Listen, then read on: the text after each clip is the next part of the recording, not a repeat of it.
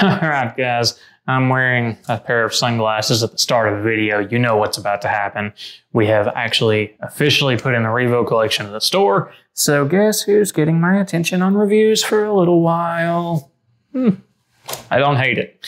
In fact, I love it. And we are going to talk about that because, yeah, somebody needs to get in here and be different. And we all know it's going to be me. Let's take a look at the Revo model. This one. Send help. You're in for a ride today.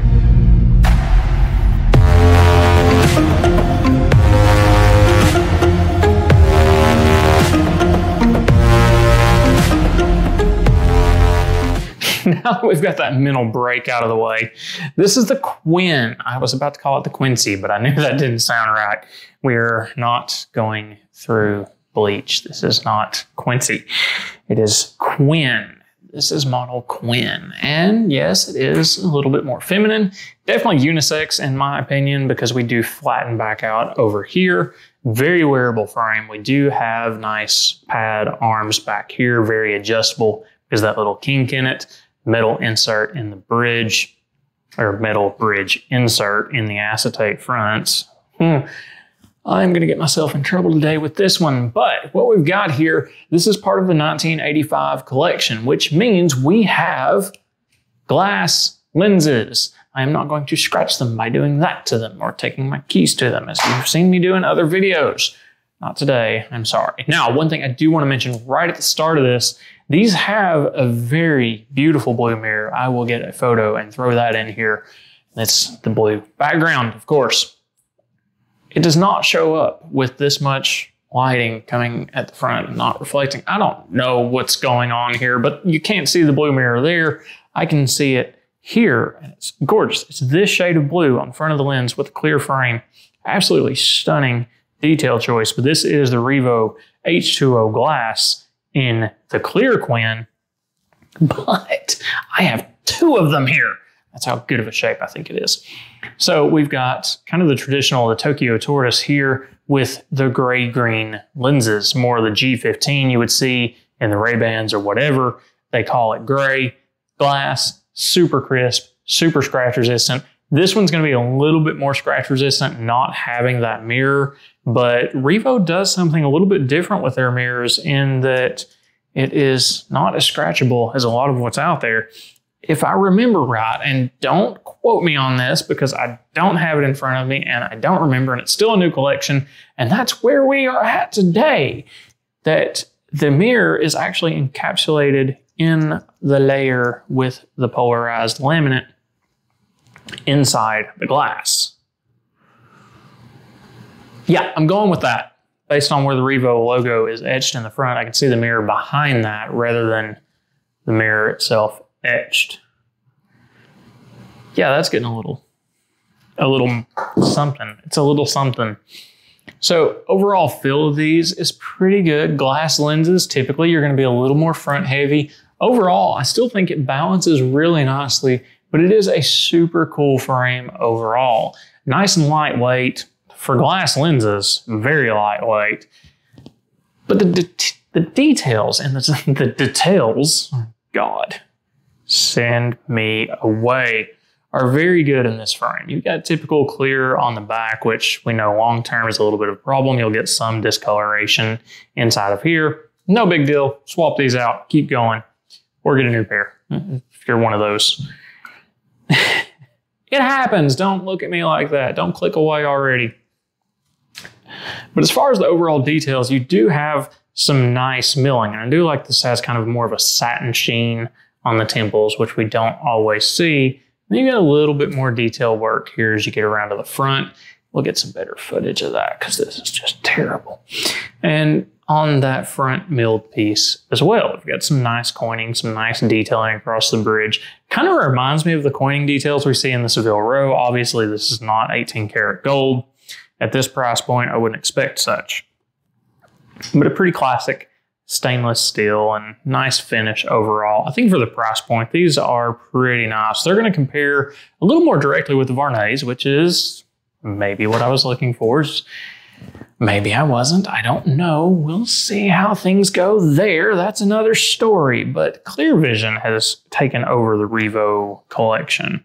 They're doing it really good justice, in my opinion, as they're kind of returning to their roots in a way that we don't normally see with sunglasses. And that is, they're not just splashing out all the things they made in the 80s and saying, that's good, let's live off the legacy, and that's all we're going to do. Not pointing fingers at another name I have already said today, but they're fixing that too. Shh. On the Quinn, as I mentioned, glass lenses in these, always a great detail. I'm a sucker for a good glass lens. I hope I did not just you. And I think their choice in the Tokyo Tortoise, now not my personal favorite because it has a lot more of the yellow in it. I'm just not a huge fan of that in this tone of yellow with the antique gold. It's a little much for me, even though I like more exotic things. As we all know, I don't particularly like that in a sunglass.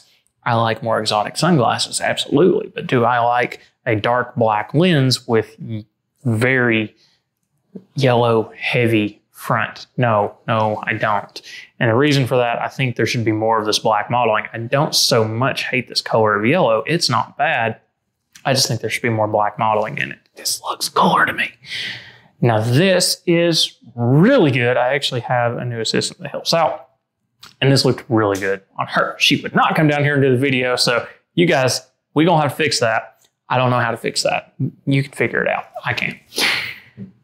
But it looks really good on someone a little bit longer, darker hair. Me, it looks, yeah, I don't like it. We're done with that one. We're done with the tortoise one. I have said all I have to say about the tortoise and antique gold. This is the super nice one in my book. And you guys know I am not a huge fan of a clear rim on sunglasses. Just because it does pick up a little bit more reflection, there is more to manage there, but it's still okay. I have a pair of clear sunglasses myself. It's not unmanageable, it's just different. Now, overall, as far as sizing is concerned, this one is a 51-21, so it's gonna fit medium to large, definitely not on the oversized end of things. You do have these little bit wider horns here, which gives you a pretty good amount of room for overall fit.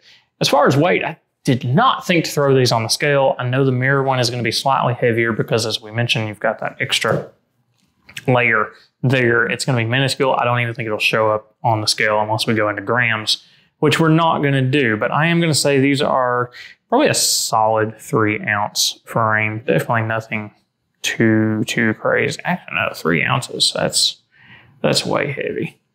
Grams, yeah, we're probably talking. Washington runs around 50. This feels a little lighter than that. I'm going to say 36, 38 grams in that ballpark. Yeah, I said I wasn't getting into grams, and then I did. Deal with it.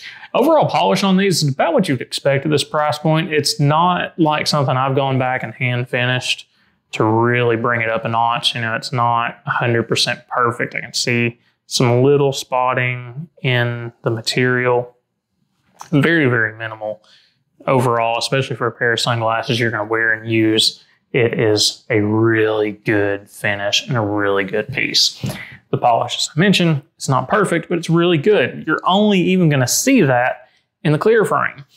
On this one, I can't sit here and tell you that because I can't see the little pin marks in it unless I really get the right angle on the lighting, and you don't even know what I'm talking about because you can't see it. So there you go.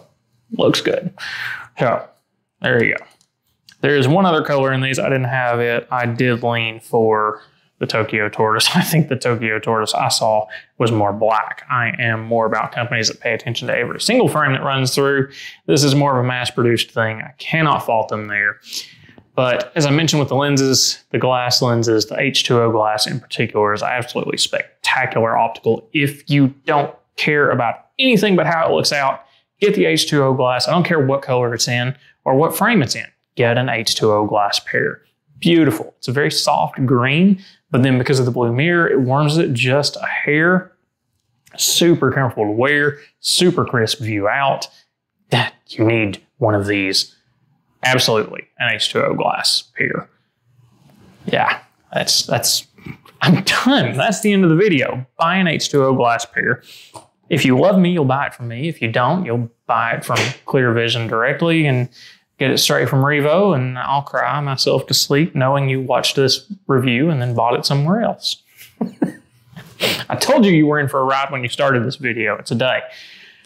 That's all I've got. Let me know what you guys think of these new Revos. If you've worn the H2O glass, let me know your thoughts on that, because I'm a fan. I don't have my prescription in these. They don't make the H2O glass in prescription yet. I've asked. We'll see. I am told it's in the works. Okay, so it will happen. It's just a matter of how and when. I don't suspect soon, based on the market for glass lenses at this point in time. It ain't happening, but maybe next year. That's all I've got on this one for now. Let me know your thoughts, and I will catch you guys next time.